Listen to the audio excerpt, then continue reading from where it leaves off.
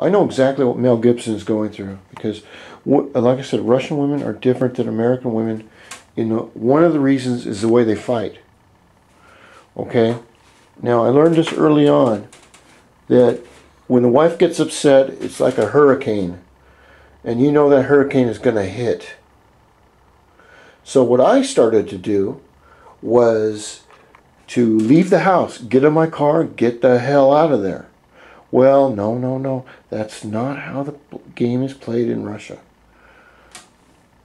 When the wife gets really emotional like that, and I guess most Russian women do this, they are going to blow up and scream and scream and scream at you for I don't know how many minutes. But they want you right there listening to it. It's even worse if you leave. And once they get over their little rant, for whatever reason, then they calm down, everything's fine until, well, the next 15 minutes when they find something else to get upset about.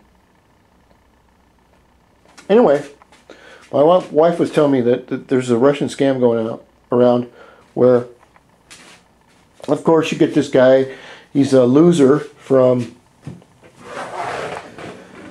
somewhere, he's 30 years old and bald and lives in his mom's basement, and he's going to go over and get this Russian bride, and he's going to wine her and dine her and bring her back to America, and she's going to love him and la la la la. Well, and this is a true story too, and this happens more than once.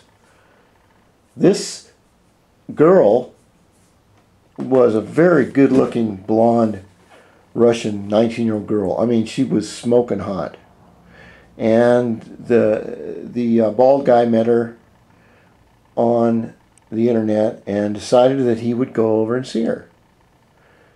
So through much correspondence, and he wanted to marry her and all this.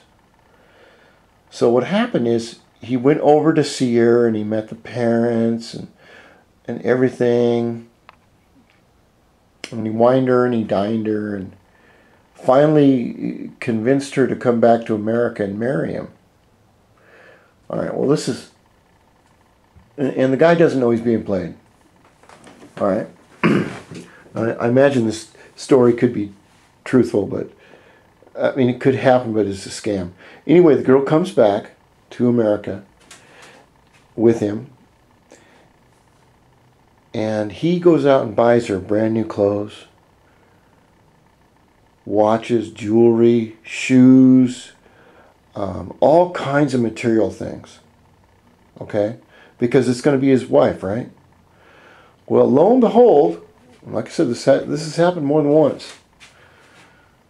The girl gets a call from Russia. Her mother has been hit by a hit-and-run driver. And she must immediately go back and look after her. And as soon as the mother gets well, that she's going to fly right back and marry him. Well, the guy says, that's totally understandable. You care about your mother and this and that.